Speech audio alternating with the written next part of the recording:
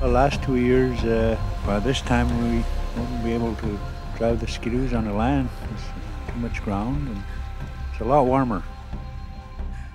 This year we've had probably 1 week of minus 40 at the most, and we used to get 2-3 weeks in a row and more than once. And this year, this spring, it's been cold and a lot of snow. You can't tell what's going to happen.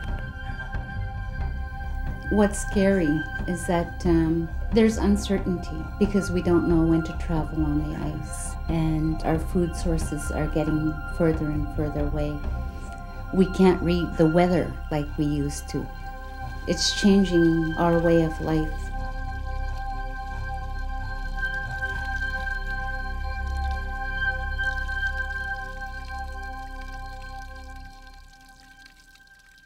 I was born in Igloo.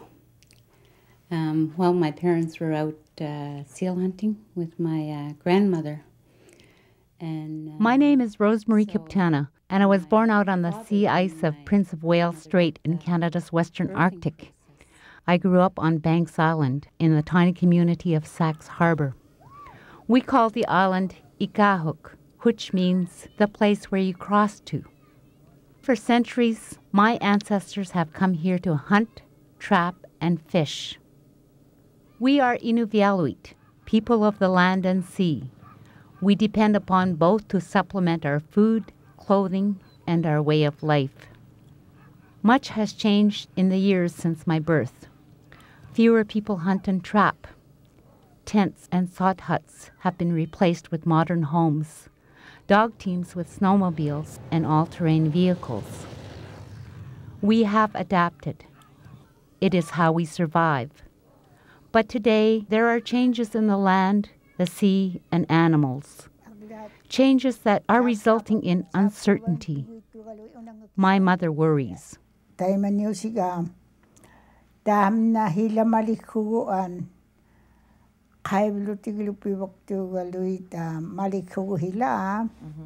Aglaat pang mapaghilaming maliguek tutun iliyut hapkwa tuk. Ya inmikwak tutun iliyut o siga. Tayo man iyo siming nin alang tut.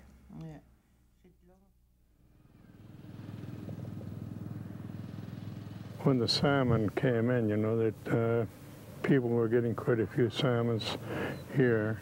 We had never seen them before like that. When you take the fish out of the nets, you know, the eggs were pouring out of the fish, so it's ready to spawn. Andy Carpenter knows Banks Island well. His father was Fred Carpenter, a legendary figure and one of the first people to settle in Sachs Harbour. He remembers a much colder time.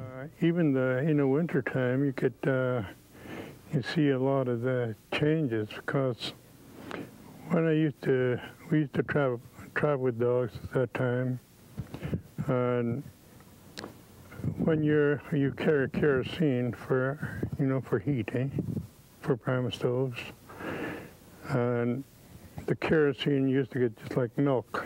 That's when it gets so cold. And fuel oil used to get just like jelly, so it's hard to pump out. So that's, when that is cold, and you don't get that anymore like that. John and Samantha Lucas are part of a younger generation that has grown up on this island. They are witnessing changes that affect the land and animals. Well, when you take walks along the beach, like we have a beach down here, you see a lot of the land falling, and the banks are getting smaller. That's from the permafrost melting. And when you go out with a boat, you see a lot of more driftwood out there. I don't know what it's from, but it's different. I'll just say it's different now. Springtime comes around, you start seeing different kind of birds, barn owls, that sort of thing. We've never seen them up here before. Getting different kind of geese, ducks, mallard ducks and pink-tails that we never used to see around here. Getting to be more swans, it's very unusual for up here, cause more different colored geese. More. more different? Different spring from years before. We was cloudy for weeks. It's not really cloudy, but it's really cloudy, but it's really different, hard to explain. It's so white. It's between Just fog, like cloudy, white out all and the time, huh? yeah, and it's really very hard to travel with Skidoo because it's so white in the snow. It's really different from years before.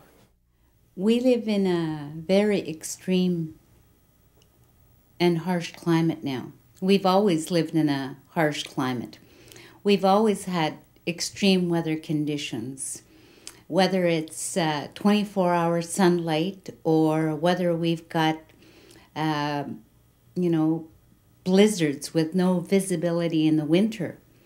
Those were the extremes. But what is more extreme now is that there's no predictability. In the last few years here, there have been people drifted out on the ice because of the winds and the currents. We really have to watch what we're doing here because the ice is not as thick as it used to be. What we used to see around here was some multi-year ice mixed with some of the ice that's frozen like this year. But you don't see so much multi-year ice around anymore. Well, when it get warmer, when it crack, it hardly freeze up anymore, yeah? And then easy to open up. When we go out, cracks all over. When we get a bearded chill, we have to skin it really fast. The ice was kind of moving, huh? Make a big, loud noise like a rifle shot one time, and the whole ice shake. Climate change means more than just a change in weather. Changing ice conditions, for example, affect seals and polar bears and fish. The earlier springs and later falls make it harder to predict when to hunt and trap. I sit on the board of the International Institute for Sustainable Development, a nonprofit organization involved in community development and natural resource management. Climate change is an important issue for this institute.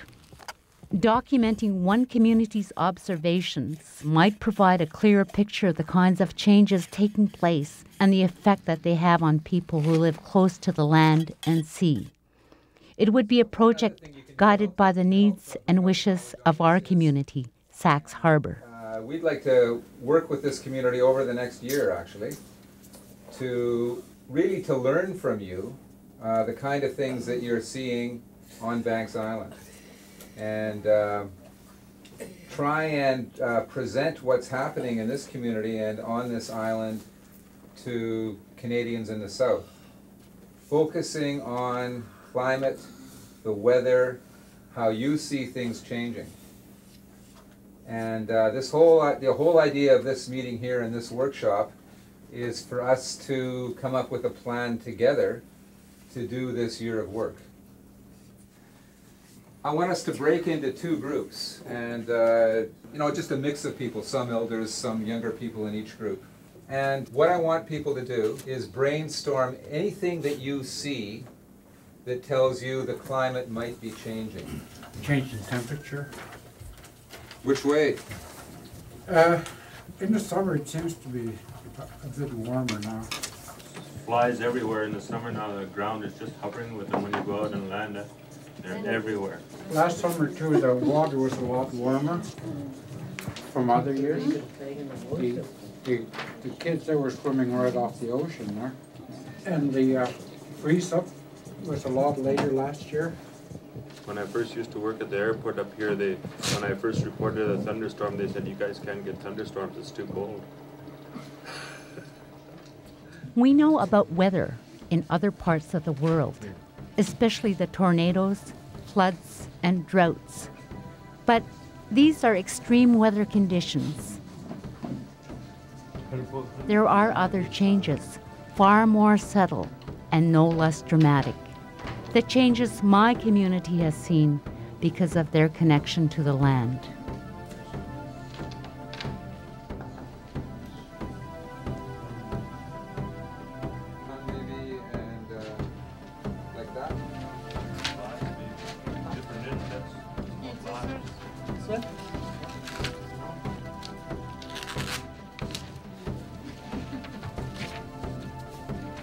I thought maybe bigger kids and deformed muskox could go together.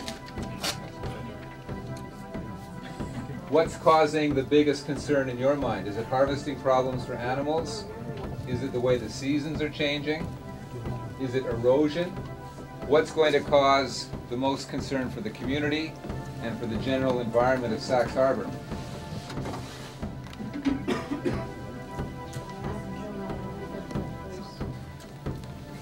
More fun than hockey squares.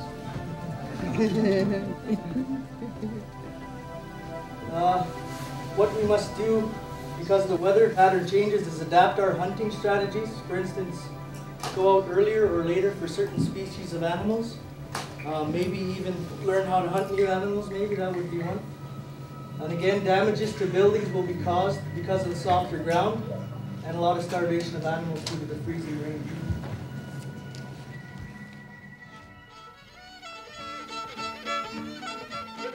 We have made many changes as a people. It is necessary in the Arctic. You adapt or die. My ancestors moved with the seasons and animals across the Arctic islands. Banks Island, the fourth largest island in Canada's Arctic, is dotted with the remains of their campsites. My immediate family came to Banks Island from Victoria Island. Many of those who now live in Sachs Harbour came by schooner from the Mackenzie Delta in the days when Banks Island was known as the white fox capital of the world. You could earn $20,000 in the 1930s trapping fox.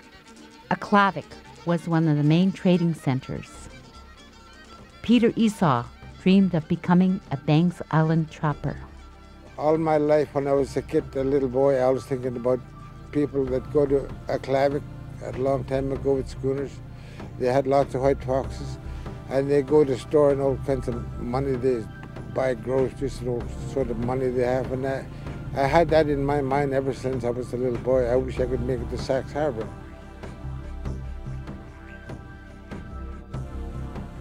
My parents, they used to live here on Bankstown a long time ago. They'd winter in Banks Island. And then in the summertime, when the water was swell enough to go, they'd go across with schooners to get their year's supply, stay there for a month or so, and then come back and do the same thing again.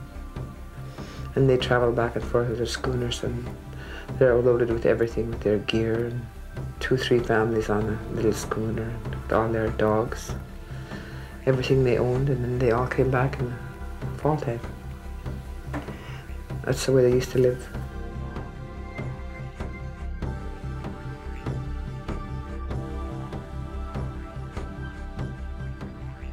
Years ago, it's harder life, but we're used to it.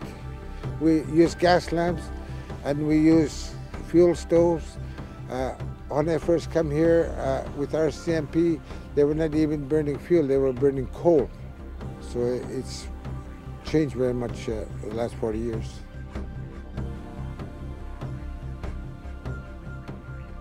Damna ulami ang nak hibulyaw ni aniwak to ilaminin hilakanon niya mga itiranga miya hate winil onniyo tibluwo ilanil onniyo tibluwit tupag kami ga hate hanna yalakpag tut kanak pinyang mga kanak pinyang taon nakangat ang nat kihanik tayo manipiwak tut aniwak tut na chiyo ko hila.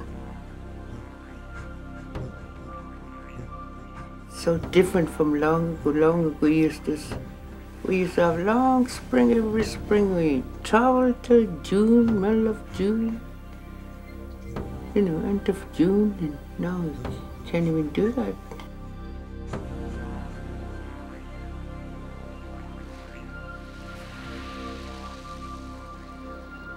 No seal, nothing.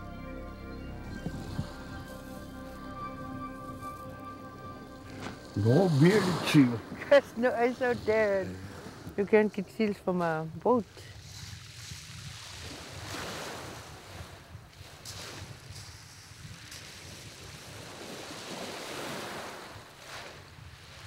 Long ago we used to have ice floes whole summer.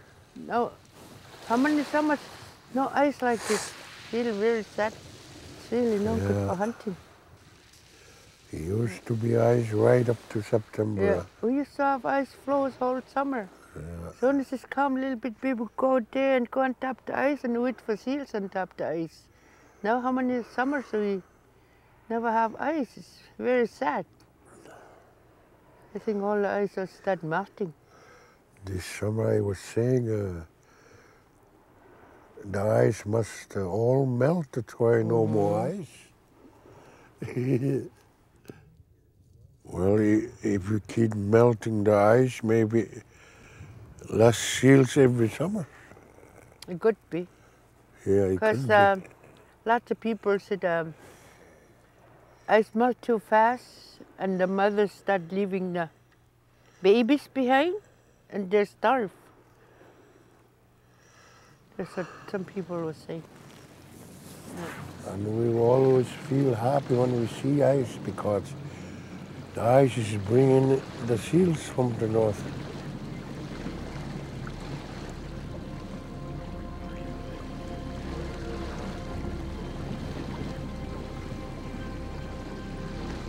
Who we are as Inuit are defined by a number of characteristics, including your culture, your language, your oral tradition, your geography, your laws.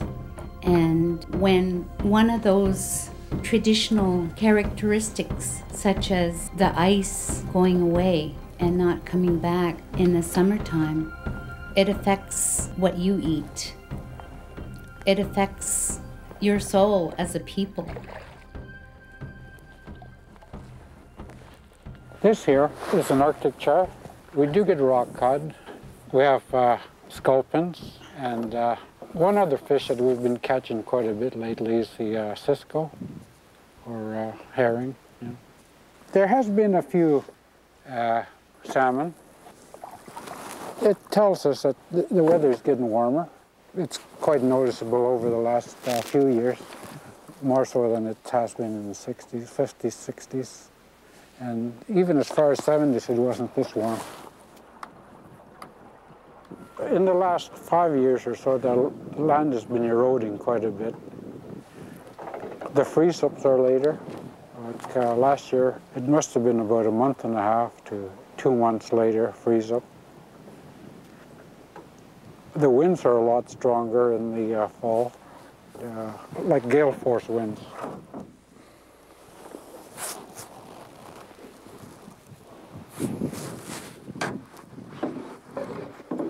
There is some thunderstorms, but I haven't seen any this year. Last year there might have been one or two, but there are a few thunderstorms. Yeah. They're quite unusual for up here. If you're out in the land in the thunderstorm, you'll hear the thunder, and muskox will jump, and they wouldn't know which way to go. You know, each time you hear a thunder, they'll run one way and then run back.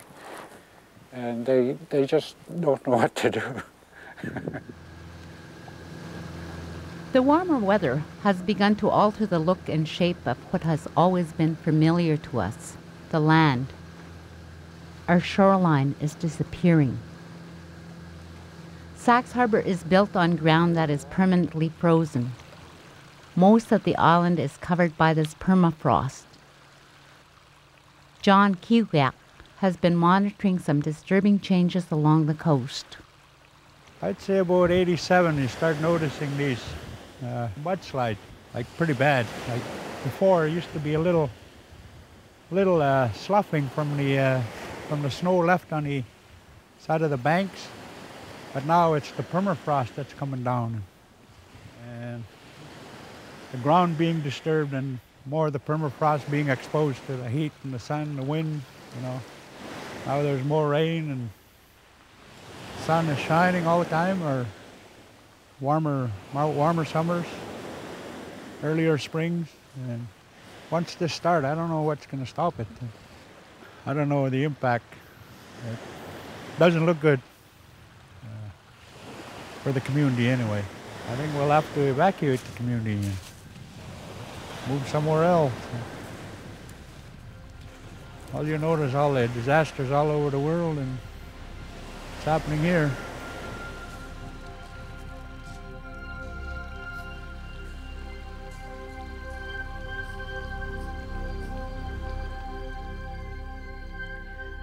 There are signs of permafrost melt inland as well. Lakes are disappearing, and mudslides are transforming beaches. One lake along the coast actually drained into the ocean, carrying the freshwater fish with it. Well, we're about 5 miles from the community inland, and we're looking at some permafrost melting. 3-4 years ago, the permafrost started showing here, and it just kept going from there. I think if that stays exposed, it's just going to keep going, and who knows how far it's going to go. I think the bigger it gets, the faster it'll go. It just started off small, and down here you just used to be able to walk along the beach there, and now it's all mud.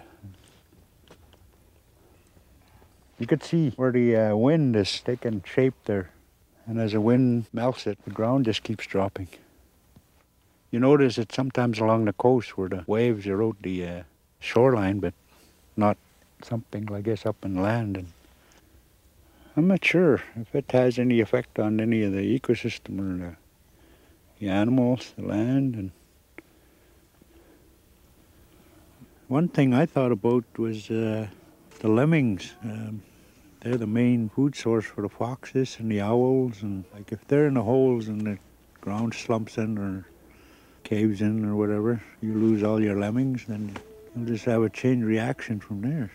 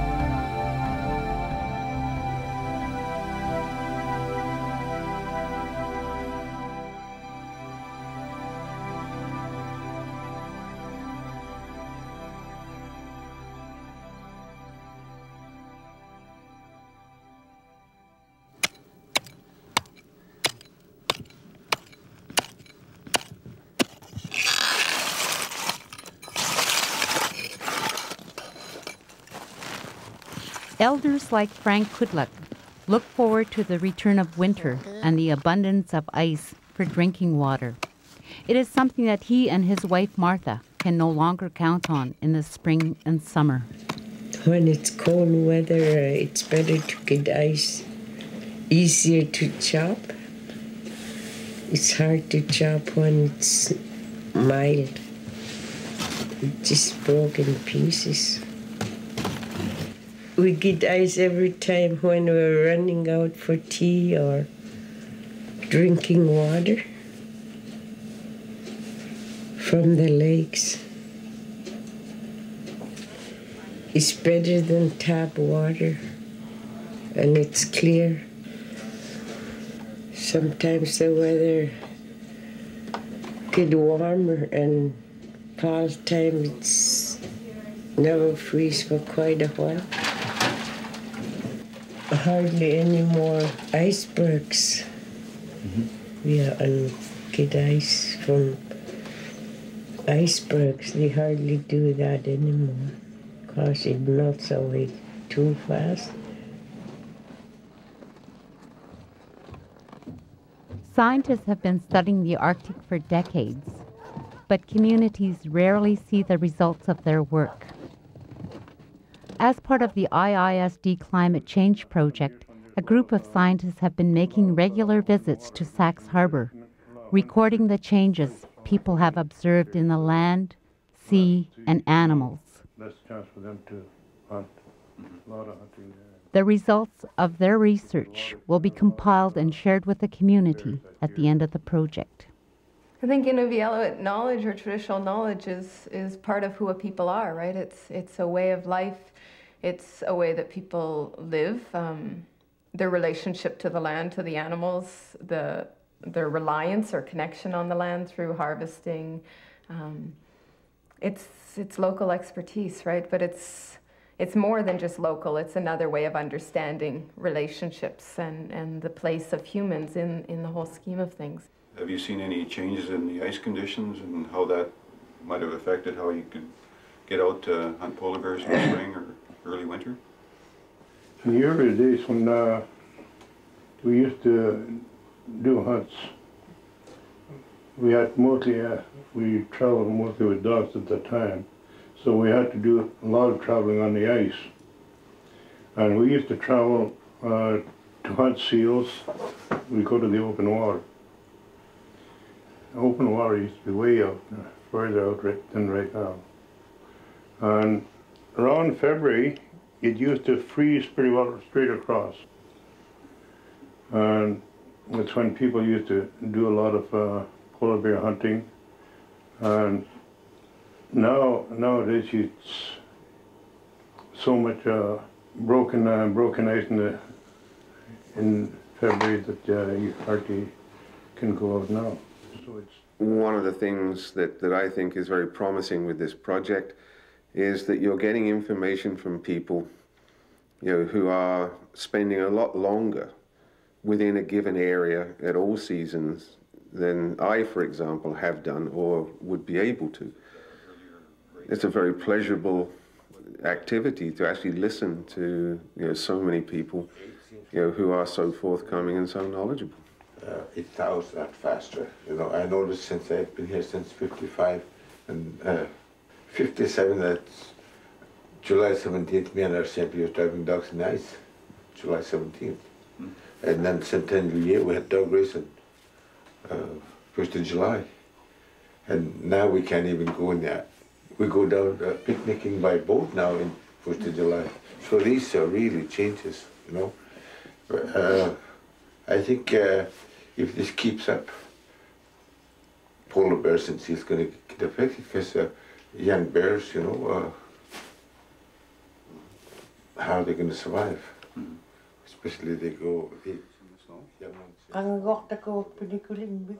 The women in the community can probably give us better sort of qualitative information on the condition of the animal that was harvested and changes over time, because they're the ones who are butchering up the meat, so they're gonna know whether it's fat, in terms of pelts of foxes, bears, and so forth. They're handling it, and they're gonna be able to tell you whether it's the bears are fatter this year than they were last year because they have to work a lot harder to get all the, to flesh the hides.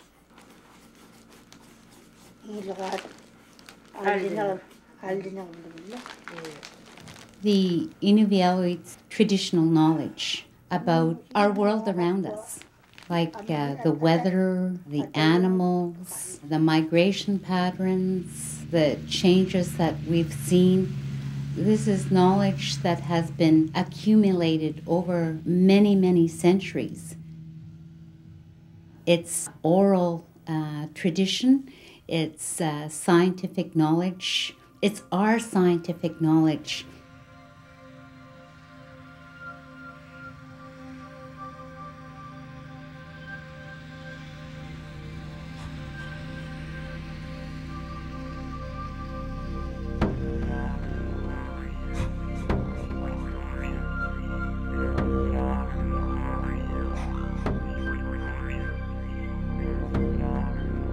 John and Samantha Lucas spend a lot of time on the land.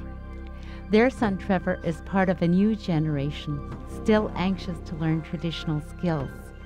In the spring, the family fish and hunt geese. In the winter, they look for polar bear and muskox. We travel about 30 miles to go hunt muskox. And like myself, I always like to have the emergency stuff, like, you know, a tent, primer stove, a grub box, that sort of thing in case it gets windy. Once we see a herd, we just kind of drive slowly up to them and pick out what you want and go from there.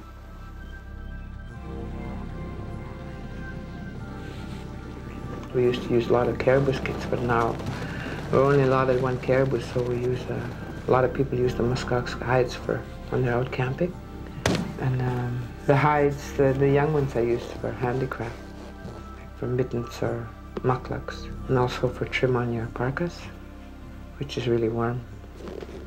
It's downy inside the fur. And like for instance, if you're out traveling, you got snow on and you can just brush the snow off. The snow comes out really easy. It doesn't stick to the fur. And with the meat, you make burgers with the hams, and you could almost also make dry meat out of them. Well, to me, I enjoy going out hunting and trapping, that sort of thing. It's what I do. I'm still learning the process of learning all the time what I'm doing, you know. I'm not trying to be the best, but I'm trying to make a living. But it's a lot of work. If you like to eat good, you work hard for it.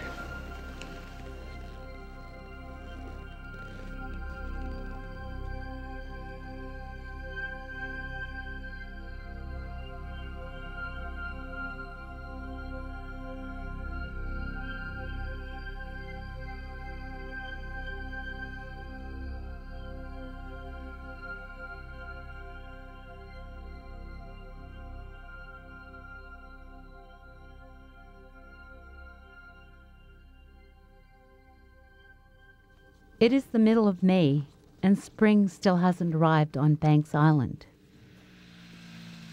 Spring is our favorite season, the time when the geese return and we head out to our hunting and fishing camps.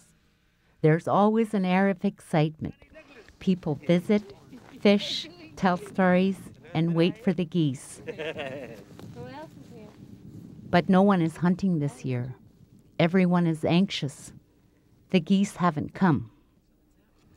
Everyone was expecting another year of record-breaking warmer temperatures. Instead, it is cold. 2 years ago, travel by skidoo was impossible because of all the mud and the early breakup of the rivers. Some people were even stranded out on the land. How can we prepare ourselves for such unpredictability? What will happen to us if we can no longer rely on our instincts and traditional wisdom? This is really late spring. It's been cold last 2-3 weeks. We've had a lot of snow.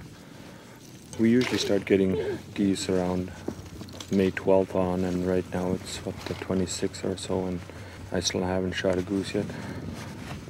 Hope they come in, but I guess it's been cold, there's a lot of snow, there's no water in the rivers, and it's too cold for them if they come. So there were a few that came, but they've gone back because it's just too cold for them to stay around. Well, geese are still waiting crossing the mainland, and just waiting for the weather to improve, and they come across, and right now their eggs are getting pretty big, and if the snow stays like this for another week or so, they'll probably be dropping their eggs all over the place.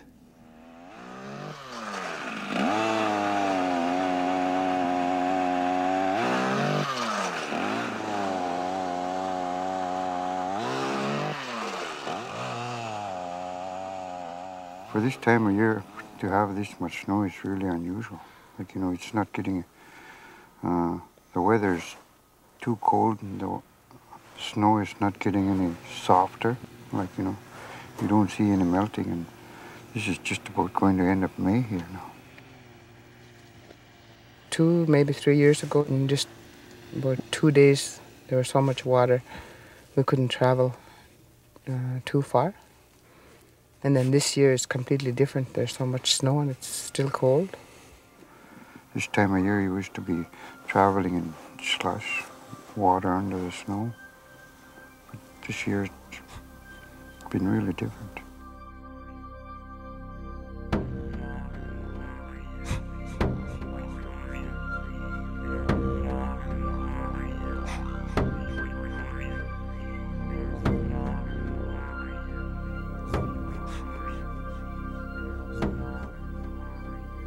It is no longer possible to tell when the seasons will change or what they will bring. Fairly pure ice, yeah, underneath. You can see the water coming out of the ground. Yeah. The ice on the lakes is thicker than usual, and we've had more snow than people have seen in 30 years.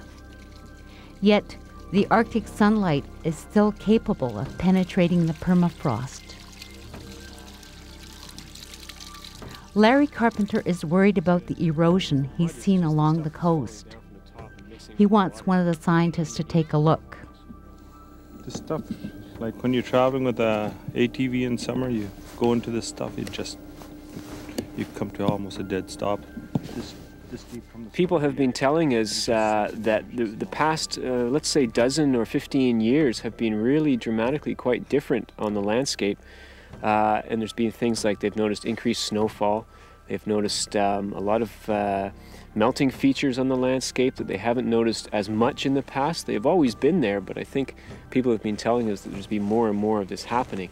And that's really of concern to us in terms of changing climate. It's a key signal, perhaps. No one in Sachs Harbour knows what any of these changes will mean in the future, though everyone has their own ideas.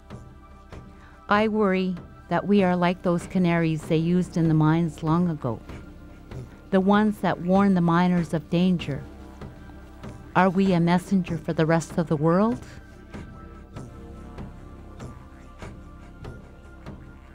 These types of changes, I don't know. We're usually pretty good at adapting to sort of changes, but something like this, who knows what could go on.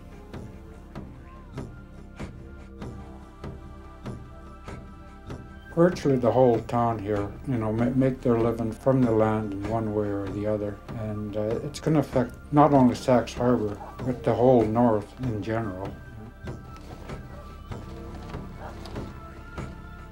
I believe that the Arctic is a very, very important ecosystem to the health of the rest of the planet.